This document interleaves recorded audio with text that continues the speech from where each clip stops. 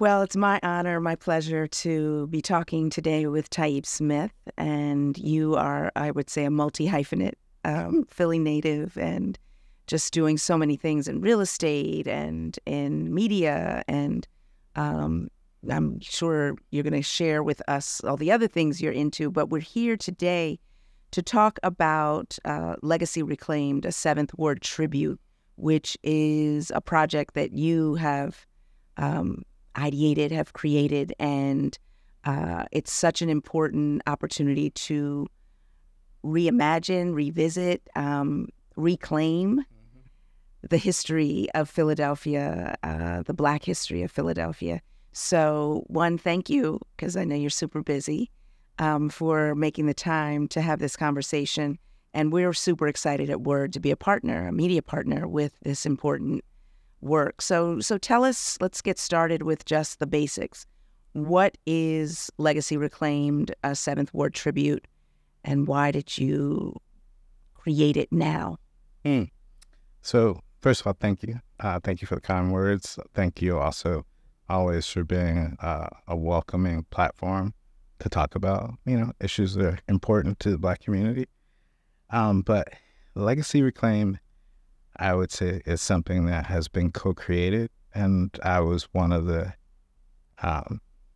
Germanic seeds in the creation. So over the course of a couple of years, a couple of books had come to me, and the Seventh Ward was always referenced or mentioned. And this also relates to some of my other work in recent years, like the Dream Deferred project, which was an exploration of redlining through the lens of Philadelphia. And that project was the past, present, and future of Philadelphia. So through reading things like Marcus Hunter's Black City Makers, a book called Up South, I think we've talked about it before, the book about Octavius Cato, Tasting Freedom. While reading these books, I had met my wife when we were dating. She lived in Queens Village, and I lived in Fiddler Square. And many people don't realize that the Seventh Ward extends historically all the way up to the Schuylkill. So I would like at some point for you to give us the geographic boundaries of the Seventh Ward, but keep going. Yes. So through these walks, like, my mind would connect to the little blue signs that would delineate these historical markers.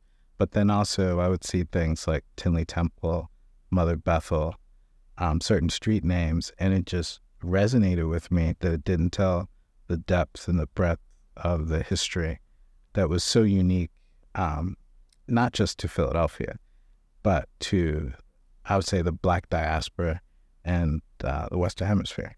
So, first Black benevolent organizations that came through churches, came through, entrepreneurs who were caterers and barbers who actually serviced the white community, who were investing their own dollars collaboratively for the best interests of Black people across an economic strata. So you think contemporary, that's really inspiring. And then walking along that, I know that my neighbors, some of my political representatives, some of the people who are urban planners were just disconnected to that reality. So, having the privilege of that information also gave me a tremendous amount of trepidation. Because if you walk Society Hill, Queens Village, Fiddler Square, Graduate Hospital, Rittenhouse. Which seems like most of that used to just be called South Philly.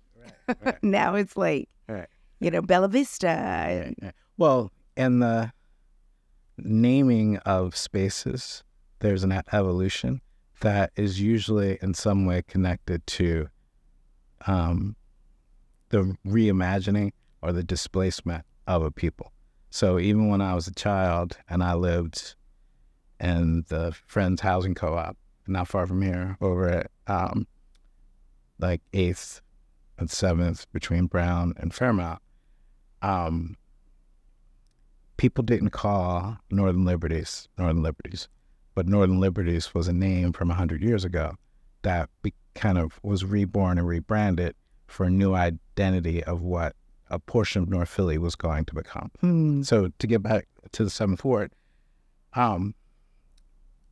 being a fan of history and also having the benefit of urban, oral history from my mother, my father, my aunts, different community members, the curiosity through books, and then also stories that I was always told about Black Philadelphians kind of gave me this, awareness that I felt compelled to figure out a way to get more people talking, thinking, and reimagining how we can, reclaim that legacy. So tell us the geographic boundaries of the 7th Ward. So, 6th Street, well, I'm going to preface, I'm not a historian, and I'm not. I just play one on Word. No, I'm passionate about history, Black history in particular. But one of our partners on this project is a woman named Amy Hillier, who's an academic at University of Pennsylvania. She's the official historian for the project. But I would say South Street, or as far as Bainbridge to Spruce, from 6th Street to the Schuylkill River. Now, depending on your historian, other people might debate that. And I've also had conversations with Amy about this very subject because, you can, sometimes something will be in proximity to the official boundaries of the 7th Ward, and someone will say, well, that wasn't in the 7th Ward. And from my perspective, a migrant moving to Philadelphia from the South who is trying to find housing, whether living in a rooming house or, in housing connected to a benevolent organization or, just renting space, wouldn't have the contextualization of a Eurocentric perspective of a voting district. Marginalized people tend to proximity. So you're saying that area, the 7th Ward, was predominantly Black? At least 2/3, I think. About 2/3 Black, and that is basically what we would call like Society Hill and all the other places that like Jefferson Hospital area, like is Fittler Square, like all of those things are kind of pieces of them. But those are like now very gentrified, some of the most expensive real estate in the city. Not just gentrified, yes, some of the most expensive real estate, but for the people who live there, it's unimaginable to think that was where the first hospital for Black people above the Mason-Dixon line was it like 15th and Lombard, right next to, on the same block where Wesleyan AME still sits. So there's just a multitude of history, that exists within that area that most people are not aware of. Bless you. So tell us a little bit about what people can experience in this, Legacy Reclaimed, a 7th Ward tribute initiative, because there's a walking tour, there's several components to it. Tell us about the actual programmatic elements and how people can get involved. Okay. So first way people can get involved is go to the website, which is 7thwordtribute.com. Saturdays at 11 a.m., there are walking tours that begin at Mother Bethel AME at 6th and Lombard. And for those who don't know, Mother Bethel is the oldest and longest, most consistent Black-owned piece of land in the United States. Right, so the church that sits there today is the third rendition of the church. There were 2 other buildings that sat on that land. Also, Richard Allen, who's the founder of the AME, that's the first AME in the world, and now the AME's all over. His tomb is in the basement, where there's also a museum that people can visit. In addition, we have a pop-up gallery at Rexon the Royal in the 1500 block of South Street, where there are pictures from the urban archives of images from the 7th Ward. And when is that open? How do people, can you go anytime? Anytime that the restaurant and cafe are open. Mm-hmm. Also, on the first floor, one of the artists involved in the project, Lee Sumter, has her like futurist art exhibition there that I won't go into detail with because it's brilliant.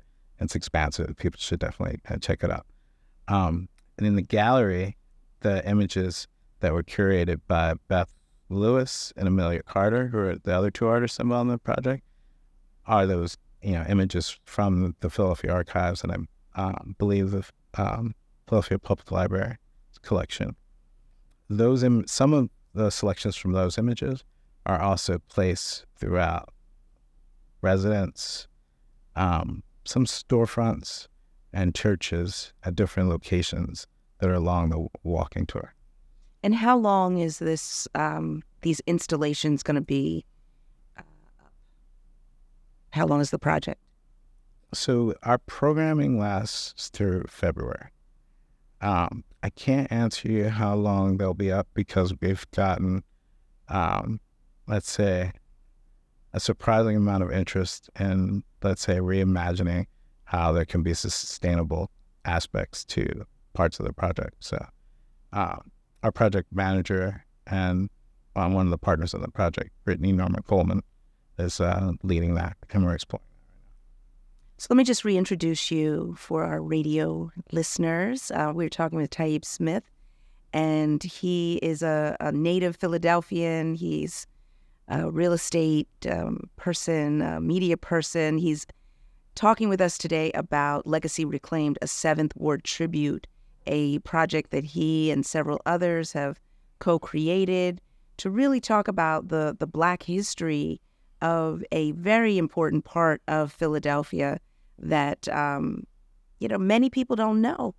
And we know that there's currently an assault on Black history. Mm. We know that there is currently an effort to erase our history, our reality, all of it. And so I want to see if you could talk a little bit about kind of this work within the context of that effort of erasure and the reality that we just installed or elected our first female mayor, our first Black woman mayor, city council president is African American, the city council is predominantly African American, and Philly is a very Black city, but yet it's also incredibly segregated and economically bifurcated along racial lines. And I just think that, there's so much that we can learn from our history, but so many of us don't know it.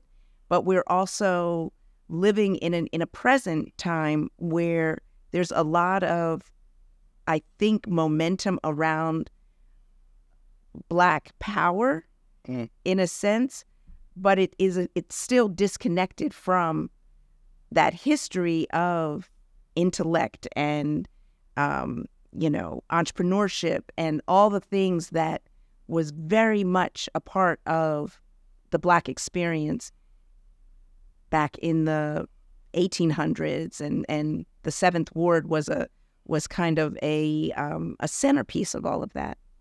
I don't know. You find the question in there. No. I mean, you said a mouthful. I think it definitely speaks to what inspires the project. I mean, I feel, as someone who is the great-grandchild of sharecroppers who parents grew up in public housing named after Richard Allen, right?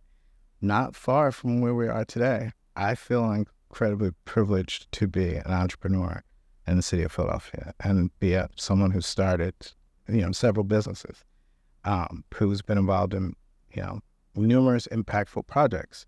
But I feel privileged because I'm endowed with a certain Black gaze of the American experiment.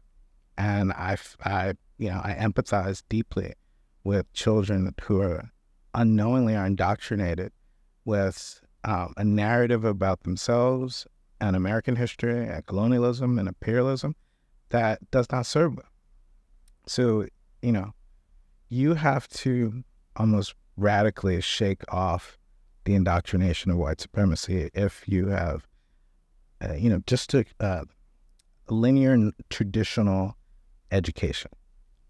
So, I don't know where the question is, but I think you spoke eloquently to what inspires not just this project, but a lot of my work. And for, I've had so many different experiences, whether it's talking to people who work within public policy who are ignorant of, just facts. Like if you live in Strawberry Mansion versus living in Society Hill, you potentially have 20 years less in your lifespan. All right? Like, and there's all kinds of ways to delineate the social determinants of health, but we live in a construct of white supremacy that is stealing time from us. All right? So one of my, I'll be bold and say superpowers, is that I know what our people's journey has been. Also, I would say that Black innovation is also often hidden through white lies. And, the innovation that came from the benevolent organizations that, started in Philadelphia, and evolved into other Black spaces around the country, that it's our job to keep those stories alive. I think there's a African-American colloquialism that says you actually die is the last time someone speaks your name. And so it's important that every generation knows the names of people like William Still, Octavius Cato, W.E.B. Du Bois, Marian Anderson. And these are all people who inhabited or studied and worked in the 7th Ward. Or in Philadelphia. Or in Philadelphia. But didn't W.E.B. Du Bois, the Philadelphia Negro, a lot of his work was centered in that. Absolutely. So the Philadelphia, Du Bois was, I don't know if the right term was, he was commissioned to come to Philadelphia to do a paper to study the Black problem, right? And that actually came out of... Does it feel like to be a problem? Right.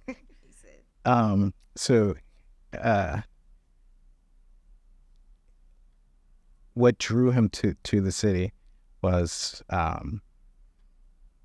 let's say, a paternal white philanthropic infrastructure that wanted an answer to the Black problem. And I think one of his radical acts was which was extremely hard, if you imagine, at the beginning of the 20th century, was to actually do an analysis of the structure of white supremacy that was creating the problem. Right? And that was actually, I believe, the first anthropological study of an urban environment. And Du Bois oftentimes doesn't get credit for that. So people think of it as just him studying. Also his sensibility of mapping and his style of surveying was also an innovative format that came out of that endeavor. So what do you want people to not just take from this project, but ingest, digest, and how can it be used to change and transform? So another element of the project that I didn't get to mention is one of our partners, Mural Arts, is going to receive our curriculum that Amy Hillier has helped us develop. And it's my hope and wish that curriculum becomes evergreen within summer programs or in partnership with elementary schools, high school, colleges, so that more people are exploring this history and kind of keeping it alive. I also think as a city and a region, as a state, we're not being thoughtful, nor are we, I hate to say taking advantage, but sometimes to get things done, you have to make people see where the benefit is. But from a tourism and hospitality perspective, if you look at our infrastructure, we don't tell our unique story. There's far too much, I'll be frank, there's too much Ben Franklin, there's too much of an Always Sunny in Philadelphia, like a very Eurocentric perspective on Philadelphia identity, even to the fact that like Rocky Balboa is a fictitious narrative of, I believe I learned from Joe Frazier's daughter that the Rocky story is actually the story of 3 or 4 African-American fighters combined. So, and within 3 to 5 hours of Philadelphia, I think there's more African-American people than anywhere else in the Western Hemisphere. Right. So like in our identity of our city, there's, we have a very narrow scope of how we talk about American history. Absolutely. And one of the things, because, as you know, I'm spending a lot of time outside of Philly right now. And the thing that really resonates with me when I come back to Philly is just how Black of a city Philly is. And there are not a lot of major cities anymore that have like a strong Black aesthetic, a strong Black population. I mean, like you go to Brooklyn, which used to be like very, you don't see Black people. There's like maybe in pockets, but so like I think that to your point, this reimagining of and embracing kind of our Black history, our Black culture in a city like Philadelphia is really powerful and important, because a lot of the places where Black people have historically been, we are not anymore in other parts of the country.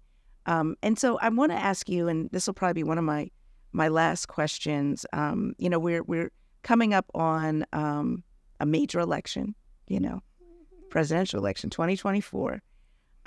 It is, a lot of people are seeing it as a real fight for democracy, a real question, there's an existential threat to the future of America and what that means for Black people when you have a potential fascist as a presidential nominee, who was the president before, whatever. So my question is, and again, this is going to be like a conglomeration of things. I'm just throwing it all together because we're also coming off of Claudine Gay, the former president of Harvard, being ousted or, forced to resign behind these, bogus claims, which come down to, we don't think a Black person is qualified to head up one of these, elite institutions. But there's a full-on assault on Black people right now, whether it's quiet or not. But there really is, and that's going to, I think, come to a head during this presidential cycle. And so my question to you is, as somebody who is really a student of history, an activist, an intellectual, what is the counterattack? How do we as Black people, who have always been standing in the gap, have always been the ones who have made this country what it is and live up to its, its ideals, what can we do now when there is all of this, very serious, this very serious assault on democracy, the things that are essential to, I think, our existence. Sarah, you said a lot, and one, there's never been a time as of yet when there hasn't been an assault on Black identity, Black life, Black intellectualism, Black history. And when you believe that there isn't not, you are usually asleep at the wheel, being propagandized or against or naive. Something you said reminded me of some of Ida B. Wells' writing and how she describes that in the waves of lynching, particularly in the Red Summer of 1919, it was Black people who had printing presses, or Black people who were actually, of that culture of investing in benevolent organizations in the best interest of their own people, who were assaulted. But the propaganda was that it was because some Black man had ran off with some white woman in the night. So I use that as a framework that with every generation, there is a propaganda war that is more about taking away people's freedoms or exploiting their labor, or dumbing down the body politic. And when we are in denial of that is when we are most in danger. So historically, through organizing, through fellowship, and I think a type of organizing that, to be frank, can't exist on platforms that we don't control. Everything is not for Instagram. Everything is not in a Facebook group. And sometimes people have to find ways to strategically move. And if you look within history, and not just African American history, but if you look within organizing movements, nationally and around the world, people who organize are usually the ones who last. And then I would also say we have to stay away from concepts of charismatic leadership that have one singular identity as a leader versus a movement or a group of people. But, mostly the thing that's helped me stay intellectually free is literacy, research, curiosity, mentorship. So, okay, this is really going to be my last question. We're talking with Tayyib Smith about his brilliant project called Legacy Reclaimed, a 7th Ward tribute.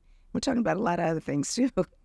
But I can't have you here and be having this conversation without expressing how excited I am about the project that we are partnering on in Mantua with the new WURD, headquarters, and we're going to be collaborating on a cafe, bookstore, the reading room, to bring that intellectual curiosity and rigor and all of those things to a space that we will be, sharing and co-curating and just creating, I think, a hub for Black intellectualism, Black progressive thought, Blackness. So, I just want to see if you want to say anything about your part of that effort. I look forward to bringing it to fruition. Shout out to Sara Lomax. Yes. I want to get started. I think it will be another beautiful endeavor. And I'm incredibly fortunate to work with the Lomax team. I can remember when I first learned about you and your family, even before, I think it was Julian Duggan who first brought us all together. And I remember, for a short period, having the benefit of mentorship from your father. And I also have to mention my dad's deep love and appreciation for the station and the Lomax family.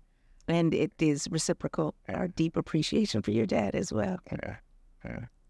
So I think it's a brilliant project that is long overdue.